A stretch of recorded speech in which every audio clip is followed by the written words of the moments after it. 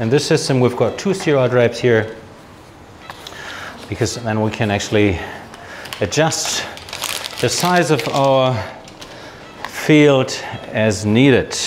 We see the little bleeding of the local anesthetic injection. I use Mepivacaine 1%, 2 milliliters in total for the block of the supraclavicular nerves and the local anesthetic for the interscalene catheter. I use 10 milliliters of 0.75 Ropivacaine.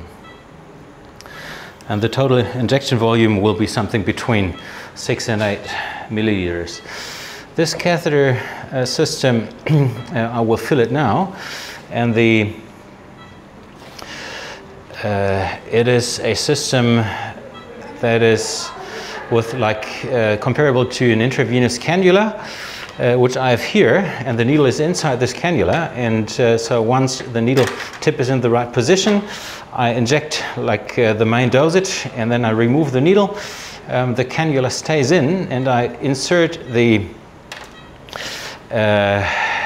catheter inside this cannula, and then I fix it, because it can't be inserted as deep as anyone wants. It has a fixed position, and that is quite good, because several openings of this catheter will end up exactly in the position where the needle tip was before.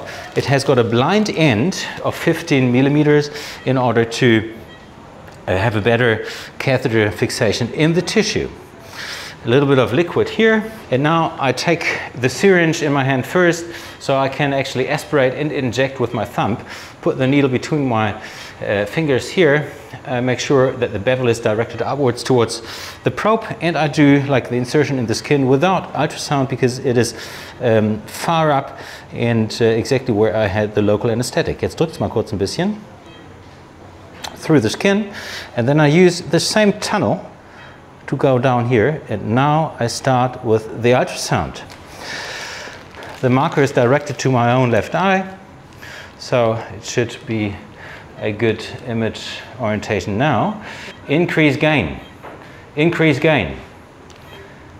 Now I'm quite happy with the image. I go for the superior trunk, which is right here, and as you see, the artery is quite deep, so I'm not really worried about this, but I go slightly higher, that it's not going to be in my needle trajectory. Now I insert the needle very, very superficial. Now it comes to the superficial cervical fascia. I make it steeper to penetrate it with a little click. Okay, and now I inject it right here. There it is. So the spread of the local anesthetic is posterior to the superior trunk, and I've got 5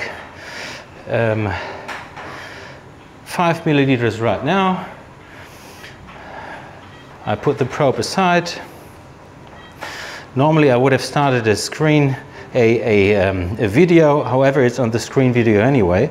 So I take out the needle, the cannula stays in.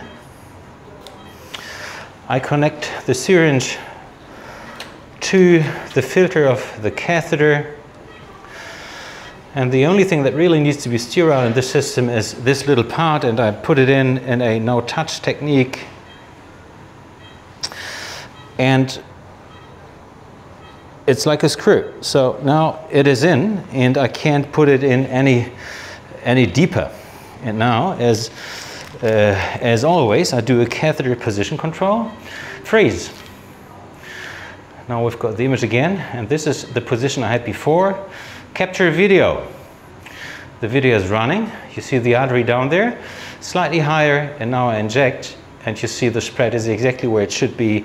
And now I've got in total 7 milliliters. Capture video will stop the recording. And now the only thing that needs to be done is catheter fixation and general anesthesia, and that's it.